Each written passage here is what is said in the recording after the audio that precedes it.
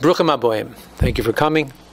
Tonight's topic is about apologizing. We all make mistakes.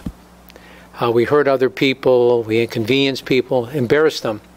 We do that with words and or actions. And an apology, in reality, can correct the damage that we do or not. And that's what we're going to try to discuss. How do we apologize? What works, what doesn't work? For openers, sincerity. That understanding why the other person was embarrassed or hurt. Because if you don't understand why they seem to be upset, then you really can't deal with it properly. So sometimes we have to put ourselves in the other person's shoes and understand where they're coming from. And in this way, something that may not bother us may have been devastating to them. We know sometimes there's situations where we know we should apologize, but somehow time seems to pass and we feel embarrassed or uncomfortable and we avoid the person rather than face them and deal with the situation. So one needs to know that the longer you wait to do it, then all of a sudden you create the wall gets higher. So no matter how difficult it may seem, things always seem worse when you look at them from coming in front. When you look back, it's much easier. So just a matter, just do it. And you'll find, hopefully, that things will be better. There's nothing worse than seeing someone and trying to avoid them, or a gaze, and all of those things. Sometimes we apologize, but we add the word but. And when we use the word but, then it kind of undoes the sincerity that we had. We're kind of apologizing with an asterisk. And we're really making the person part of what we could call contributory negligence, that you really have a part in this. And that's not really an apology. That's sharing the burden, and someone's saying, like, you're the better person that you've brought this to light.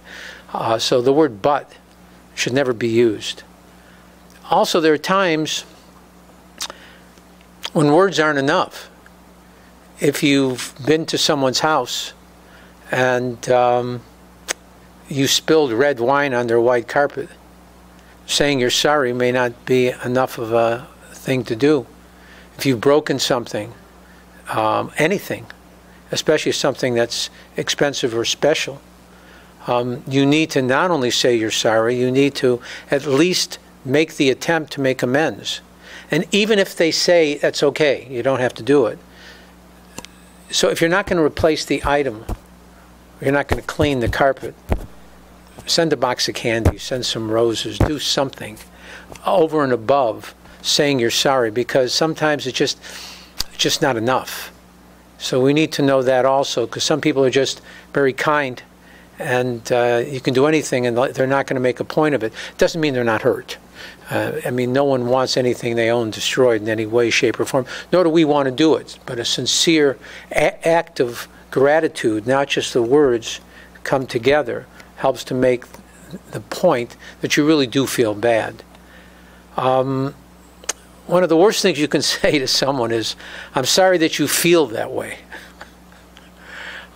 So their sensitivity is what you're dealing with, not your bad choice of words or actions.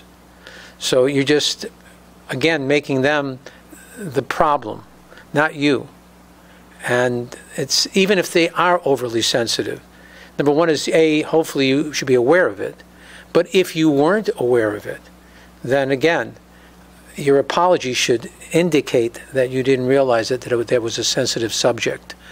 Sometimes a person has had a certain tragedy that you didn't realize in their family, and you are talking about something in a way that sounds a bit callous, and you didn't mean to hurt a person.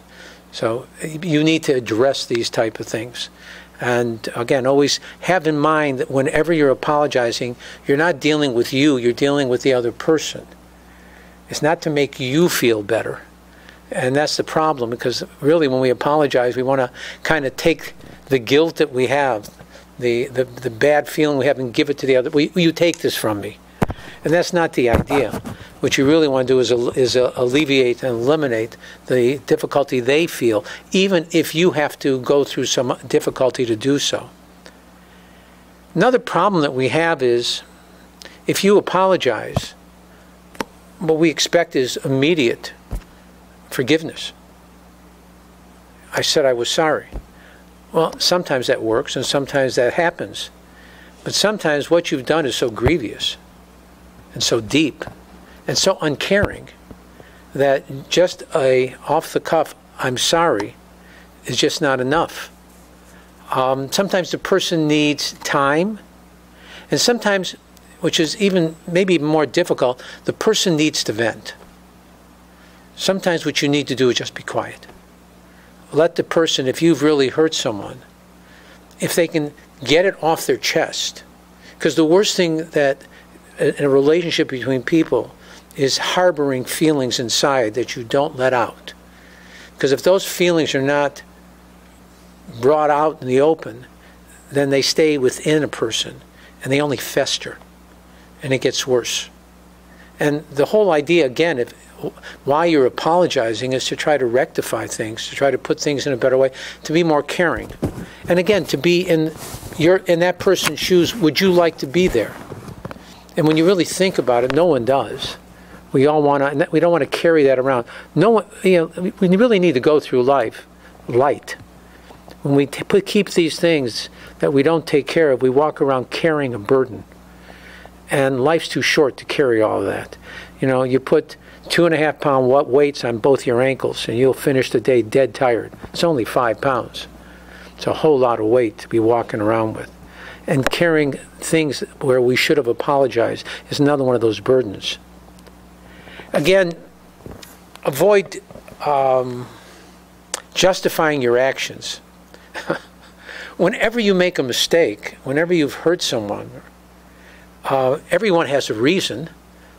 I mean, if you don't have a reason, if you just hurt someone because you wanted to hurt them, you're not going to apologize. You did exactly what you were trying to do. The reason why you're apologizing is you did something that you didn't mean for that result to happen. So you made a mistake. So explaining it's a waste of time because the person already knows you made a mistake. All you want to do is try to smooth it over by letting the person know you're sorry. That's it. And just letting them know you were wrong. Kiss, keep it short and sweet. That's it. You don't need to go into a whole speech, and let the person know all the little reasons as to why. Because again, generally speaking, the end result will be is that they're part of it. That's not what it's about. All you want to do is just say that you're sorry. I was wrong. Not that you took it the wrong way. Because again, that's an insincere apology. You said you're sorry, but in reality, it's their problem because they took it the wrong way. Don't ever apologize in the middle of an argument. Because in the middle of an argument, no one really hears anything. If there's an argument going on, it's like grabbing a hot pot. If you grab a hot pot, you're going to get burned. Pick up that pot. An hour later, the next day, you can hold on to it forever. That timing is everything. That when you're arguing and you try to apologize, many times the person's just not listening. And just hearing "I'm sorry" then may not be the time. Again, you need to be considerate of what you did and who the person is. So again, give it some time, give it a little bit of distance, not too much as I mentioned before, because that distance will grow. Today we have a great tool, email, or sending a text. It's a great tool in certain ways, but it's also a cop-out. So if you've insulted someone in person and you send them an email or a text saying you're sorry, you're really not facing up to what you did, because it does take a certain amount of guts. And the person sees that you really care if you take the effort to, if you insulted them in person, to approach them in person. And when you do, be aware of body language. I'd like to apologize. I mean, I'm really sorry. it means that you're really not sorry, because the person is looking at your face and your body as to what you're doing. Don't cross your arms. Don't cross your legs. It has a negativity to it. Don't have your fists clenched. Have your hands open. I mean, all of these little things, they're so small and they're so big, because everything that you do, the sincerity that you project, has more meaning than the words that you use. A touch, reaching out to someone, a hug. And all of these things come together to take this apology and make it something that is real and sincere. At the same time, one of the problems, and we all know the people, over-apologizing. You apologize, the apology is accepted, let it go. Some people will beat the horse to death. And every time they meet, the first thing out of their mouth is 3 apologies. I really, on and on and on. It makes the person's going to avoid you. It becomes worse. And not only that, other people sometimes hear. And that's another thing to be careful with. That sometimes what you've done is in private, and you've insulted someone in private, keep it private.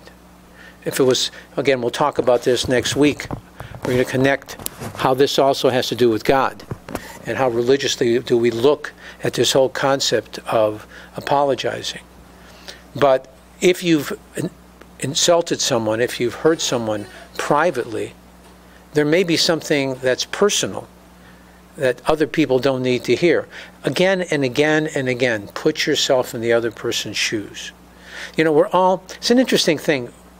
At the core of who we are, we're really all the same physically. The only thing that separates us is the gift wrapping, skin. But as far as our organs are concerned, we're all the same. That's why you can do transplants. It's the gift wrapping that makes us different. What you feel, other people feel. What makes you happy makes someone else happy. What makes you sad makes someone else sad. And many times we don't say it because it doesn't seem mature. It doesn't seem like the right thing. But that doesn't mean it doesn't hurt. We just don't say it. And we keep it within. There are basically 3 R's: regret, responsibility, and remedy. And that becomes key. You need to regret that you did something to someone. You need to accept the responsibility for what you did. And you need to really remedy the situation. You can't keep apologizing for something and expect someone to keep forgiving you, because it means you really don't care. So you have to do some sort of remedy to the thing in order for all the other 2 of regret and responsibility to really take hold. 3 R's. What about the other person accepting an apology? What do? And even with that, you need to be gracious. If someone has gone out of their way and has recognized the error of what they've done, and you see by how they approach you, what they're saying, what they're trying to do here, that they sincerely want to apologize, they really feel bad about it. That's not the time to beat them up. Just when they apologize, just say thank you. And what you've done is made a friend for life. Because they may deserve to be told off, so to speak, but that doesn't get anywhere. It creates bad feelings, and when you walk away, you don't necessarily walk away with what you were trying to do. So when a person apologizes to you, again, you also need to put yourself in their position. And if you just say thank you, it's amazing what can be done. 2 words from that person, I'm sorry. And 2 words from you, thank you. And the truth of the matter is, the world's a much better place, and things move along a lot better. What I'd like to do next week, God willing, is deal about God willing. That how do we look at this in a religious way? How do we deal with our apology to God? And how do we bring all this together, looking at the Torah, to see how this comes together? I want to thank you all for coming. God bless and be well. Have a great Shabbos.